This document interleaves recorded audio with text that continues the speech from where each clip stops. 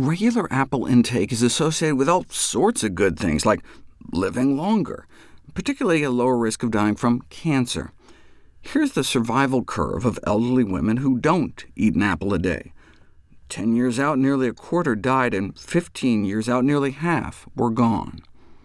But those who averaged like a half an apple a day didn't drop off as fast, and those eating an apple a day, more than 3.5 ounces, like a cup of apple slices, stayed around even longer.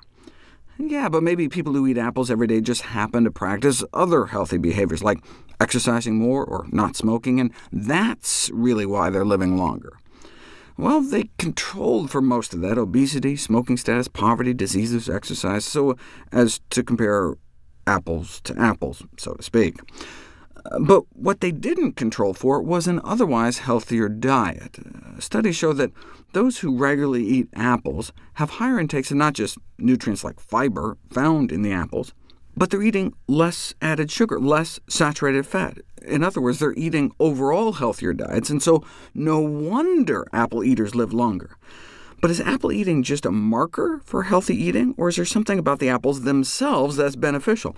You don't know until you put it to the test.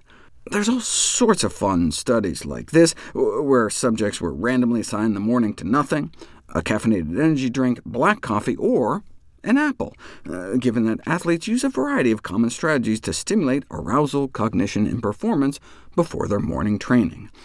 Did the apple hold its weight? Yes, appearing to work just as well as the caffeinated beverages. The problem with these kinds of studies, though, is they're not blinded.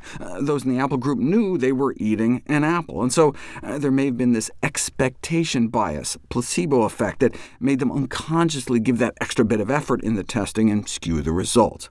You just can't stuff a whole apple into a pill.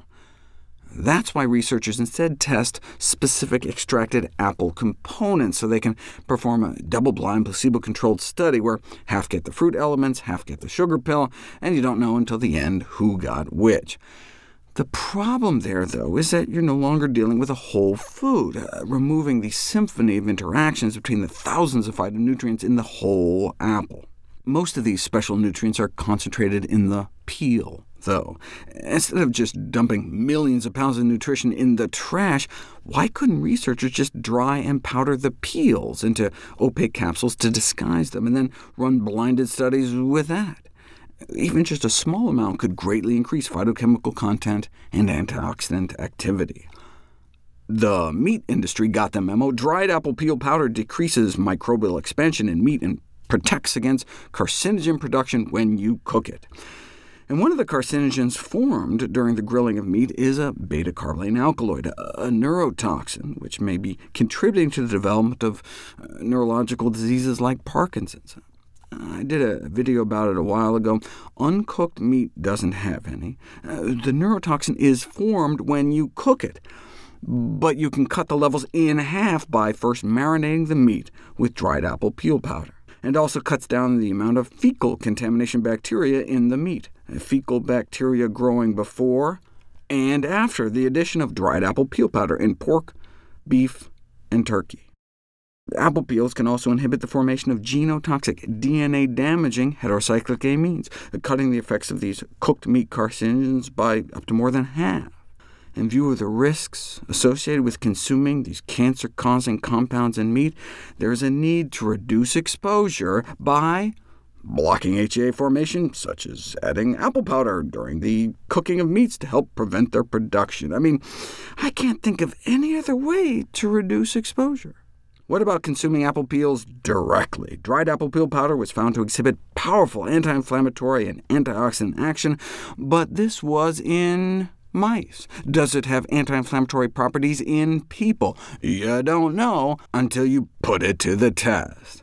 A dozen folks with moderate loss of joint range of motion and associated chronic pain were given a spoonful of dried apple peels a day for 12 weeks.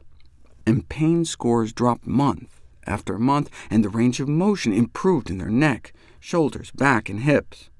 Conclusion: consumption of dried apple peel powder was associated with improved joint function and pain reduction. Why just associated? Because there was no control group, so they might have all been just getting better on their own, or it could have been a placebo effect. But hey, why not give apple peels a try by eating more apples?